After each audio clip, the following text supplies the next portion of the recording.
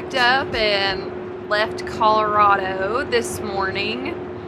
It's really, really bittersweet because we're excited to move on to a new area, but we have so enjoyed Colorado. We're heading to Albuquerque to the Balloon Fiesta, so we're super excited. This has been on our radar probably since we decided to do RV full-time. Which where we're going is going to be dry camping, no hookups at all. We're going to be there for 9 nights, 10 days, which is the longest we've ever done that in a row. I've read, at least I hope this is true, that they have a truck that'll go around and give you water fill up and sewer dump while you're there. We filled up our water before we left, so we should be good to go for the first, 5-6 days, but we definitely are not going to make it 10 days.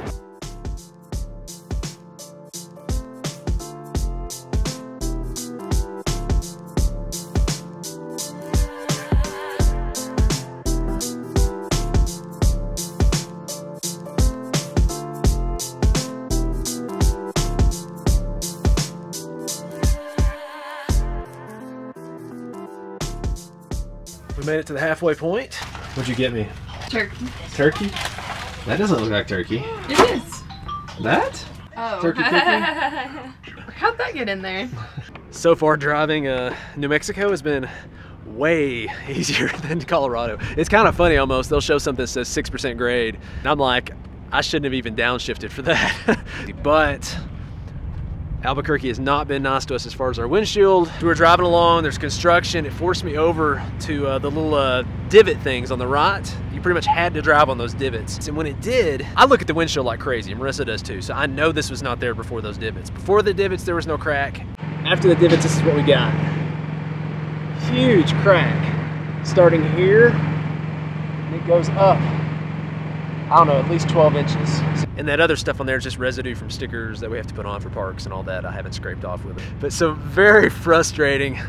There is no, from what I've seen and what I've looked, there was not even a chip in our windshield. Logically, there had to have been something, I would think, there as far as a chip, but nothing that visually, I even like inspect my windshield every once in a while to see if there's any chips in it, because if there's a chip, I immediately repair the chip because I don't want it spreading into a crack like that. And even looking at the crack, I don't see a spot that looks like it was, it originated from a chip or anything like that. Unfortunately, we have a $1,000 deductible, so I know it's about $300 for a car. Who knows? I may end up, if it's a couple of grand, I'll probably use my deductible, but if it's around $1,000, I'm sure I won't file. I'll just end up paying out of pocket. But just another reminder, you really need to have an emergency fund when you go RVing. I mean, you never know. Windshield's totally flawless, nothing going on. Next thing you know, huge crack. So we're gonna finish lunch, get back on the road.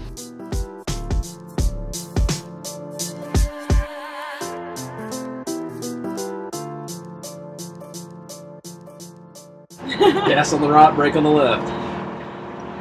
Guess I need to go more than 20 or what? Yeah, speed limit 65. How's it feel? It gets better every time. Every time it's your second time. So the last time Marissa drove, I felt it was safer to actually not buckle up. So I'm showing my confidence in you by buckling up, Marissa. Any other tips? I don't know if I'm qualified to give tips. So that's your tip, that you shouldn't give tips? Probably. One of our subscribers always says, keep the rubber on the road.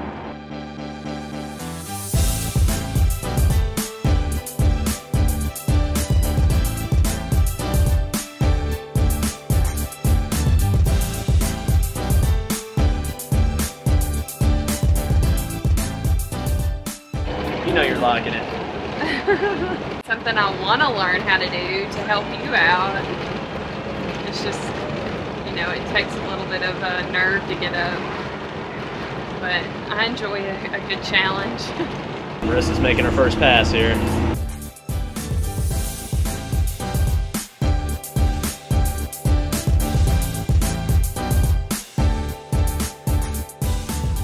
It's a lot of traffic. Fiesta hasn't even started yet. This is the day before the Fiesta.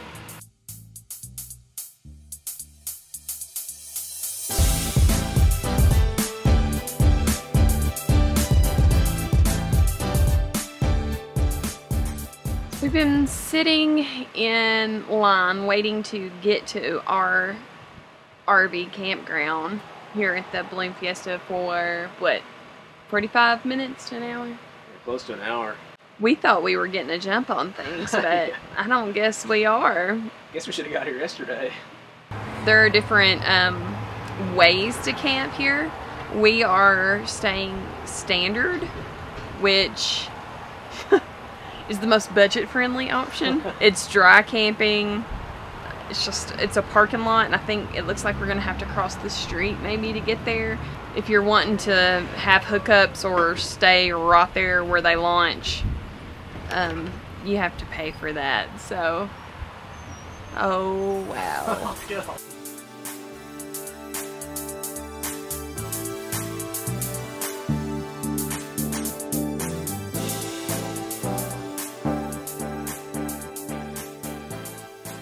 This line has officially stopped moving.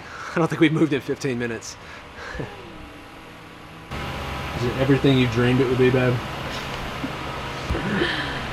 And more. I haven't seen the end of the parking lot yet, but I could probably say thousands in this parking lot. I wonder if there's another event with this many RVs in one spot. It's been over an hour and a half. Hensley just could not sit still anymore. Marissa went and took her, and they're just walking around because we haven't even started to get pointed to where we're going to park yet. So I don't know if we just hit it at the wrong time or it's usually like this or what, but this is pretty crazy. 2 hours. We had 2 lines to pick. Marissa picked the wrong one. We always pick the wrong one. Never failed. I bet this one over here has moved probably at least 10 RVs faster than us. We've been sitting here in this one spot for about 30 minutes.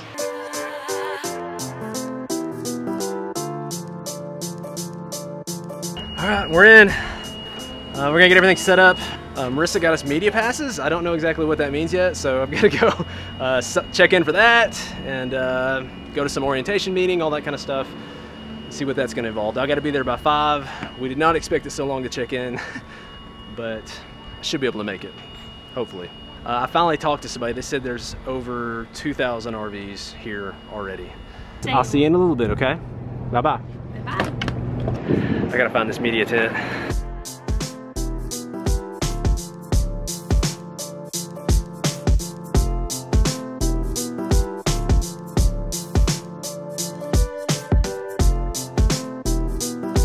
I have no clue where I'm going. This place is huge.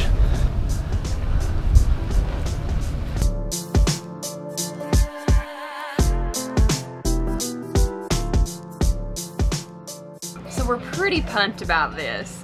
We applied for a media pass so that we could get some really cool shots and make some great videos while we're here. They gave us a media pass and we are super excited. Marissa says a YouTube vlogger on it. Mine just says media. Because so. I do all the work. That's true. That's true. If anything I learned, this is blowing my mind how much goes on at this event. There's different sessions with tons of events within each session every single day. So there's gonna be a lot going on. And tonight we're about to head to it's like a media welcome party dinner thing too. So there's like even events on top of that for media that we're gonna try to go to when we can. So we're gonna check this out. We heard they had food, I think.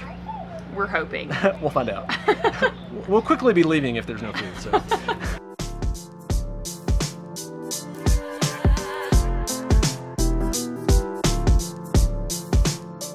All the balloons will be right over there tomorrow.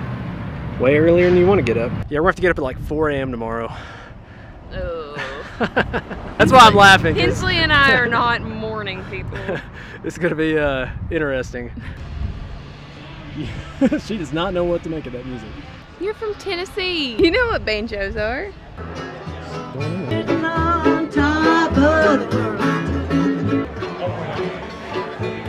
So the dinner was good, and it was cool to meet up with I don't know what they said, like 1,000 people doing media here or something like that. So I mean, there's just crazy. Tons of people doing media, and you meet people from different places, bloggers and vloggers and journalists, and it's just so many different people doing different things for this event. It does put a little bit more pressure on to make some great videos. So just saying, Nathan. Yeah, no pressure at all. Our videos are behind us just a little bit for a couple different reasons. One, for editing purposes, because it takes Nathan some time to get those out. And 2, just out of safety. We try to not post live where we're at while we're actually there.